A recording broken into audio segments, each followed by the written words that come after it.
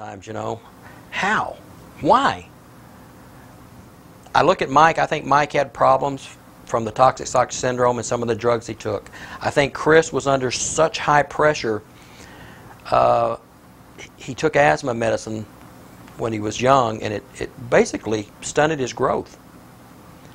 And when he finally was able to work out, and he was never going to be as big as his brothers as far as size, but for him, he was very muscled up, very muscular.